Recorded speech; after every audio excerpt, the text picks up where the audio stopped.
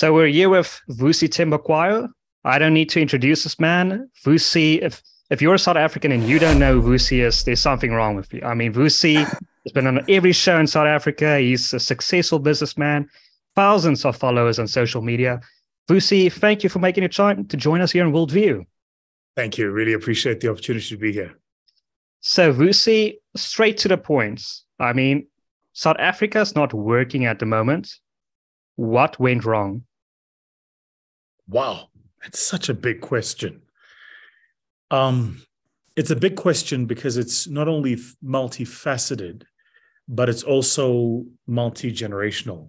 So, I think one of the things we have to do is to resist the urge to simplify an issue because we might not have the tools to deal with its complexity, right?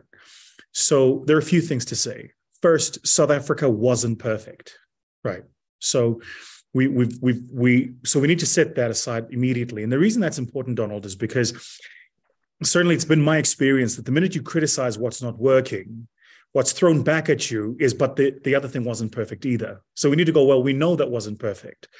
What we're talking about here, and if I understand your question, is what's been the reason for the degrade? And the decay has been quite marked, particularly over the recent past. It's actually very simple. It's leadership. It's not complex. And we can throw that about and we can deal with the complexity of that. But at the heart of it is South Africa has a dire crisis in leadership. And do you blame the system or weak leaders? I think the two are incestuous. I think poorly designed systems create and breed the kind of leaders that we've seen in South Africa. And that's such a big word again. Sure, Donald, this word system. So, when we talk about system, what do we actually mean? And I think that there are a number of things South Africans don't think about, which is encapsulated in the word system are some externalities which we have to deal with, right? You can't deal with the very marked decay in the quality of leadership we've seen in South Africa, particularly stewardship. We've suffered from having good stewards, people who understand the responsibility of the day and who are seized with making sure that they create a future better than the present that they inherit. Or that they inhabit, rather. And a big part of that system is our education system, which in and of itself is a completely different conversation.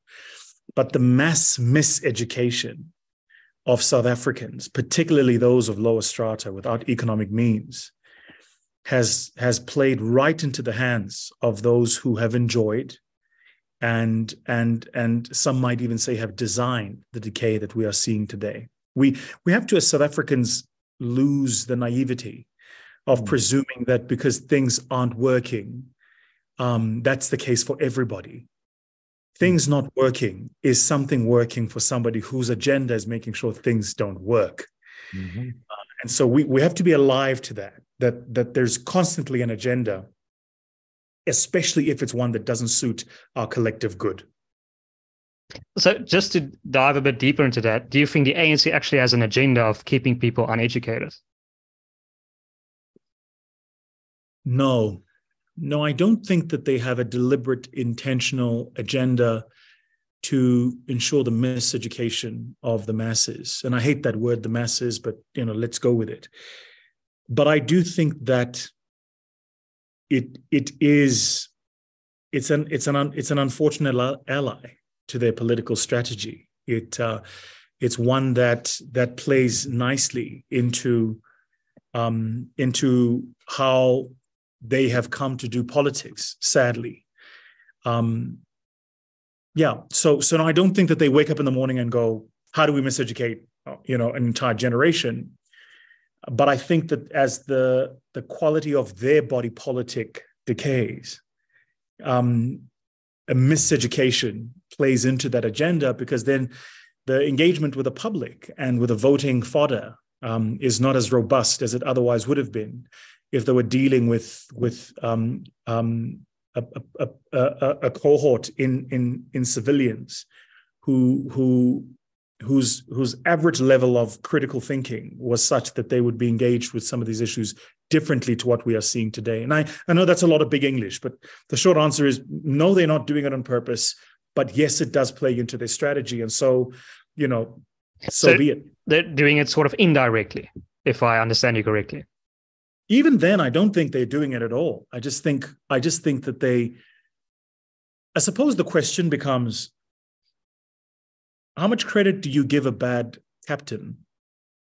If a ship sails in a particular direction and hits the iceberg, right, and the captain didn't even know the ship was sailing in that direction, do you blame him for hitting the iceberg? And that's kind of South Africa's problem.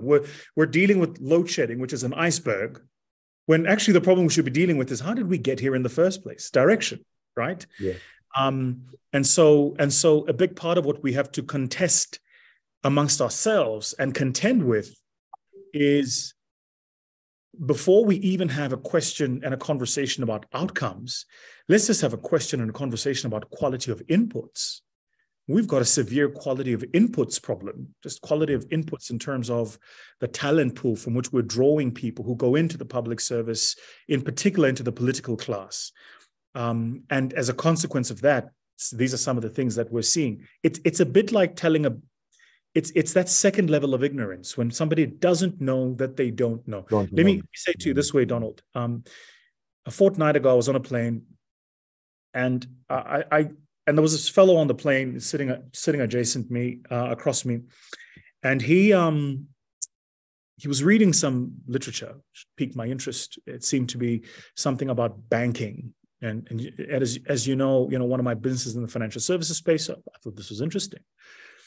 And then I kind of, as he went to the bathroom, my eye wandered yonder over the aisle to have a look at what this fellow was reading. And he was reading like grade 5 level of information about banking. What is a bank? What is a bank account? What is fractional reserve banking? This is what he's reading in a file. So I thought, that's interesting. I'm wondering, why is he sitting in business class? Anyway, eventually, as we disembark, I thought, I've got to ask him. So I hold out my hand, I introduced myself, and I said, what do you do? He says he's a member of parliament. And I thought, well, there's your answer, my friend.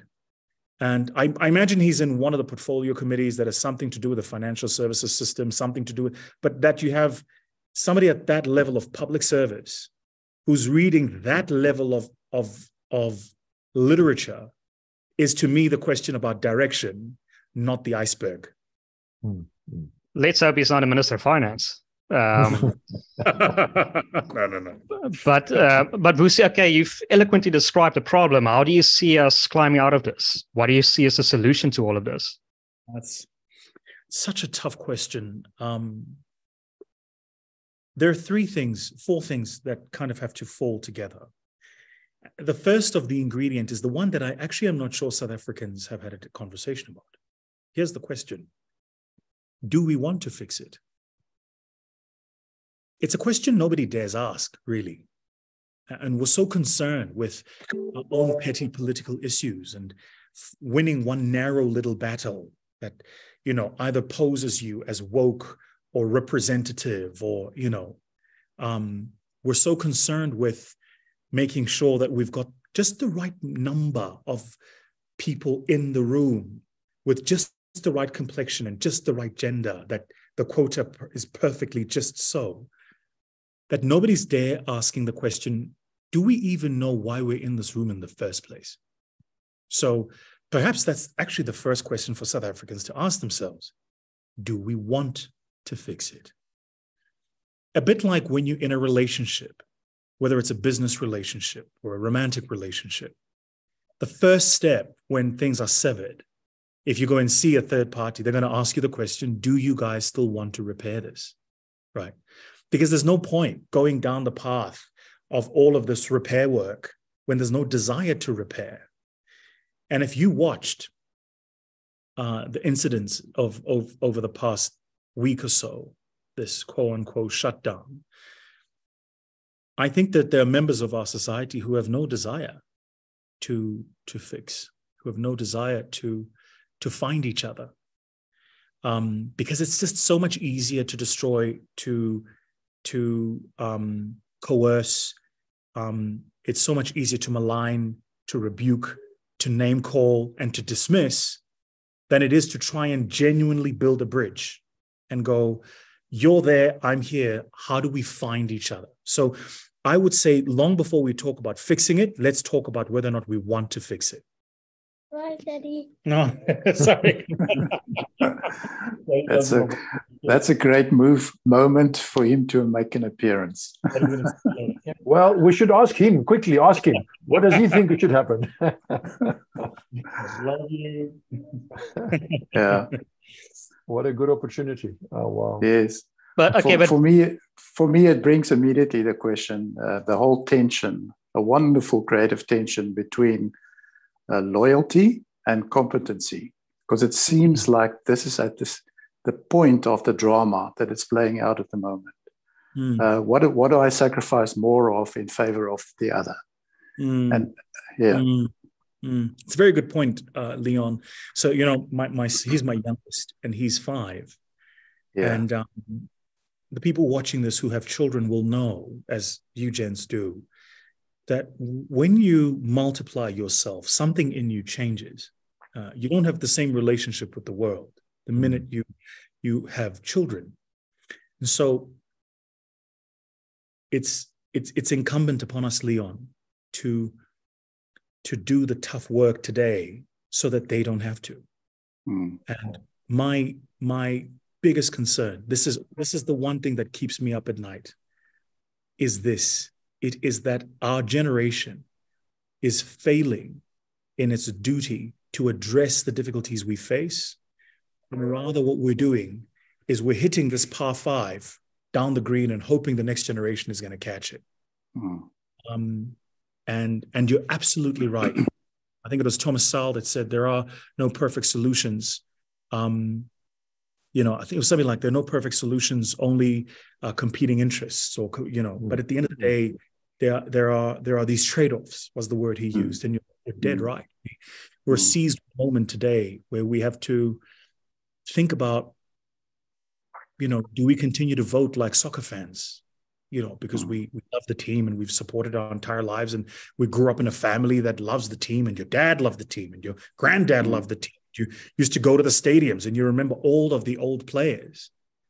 Or do we begin to behave like citizens and to recognize that as a citizen, you should have a performance scorecard that you hold your public officials to, and that you have a responsibility, a civic duty almost, to hold them to that scorecard, regardless of how you might feel about them, that you've got to make cognitive decisions about what is in the best interest of our country.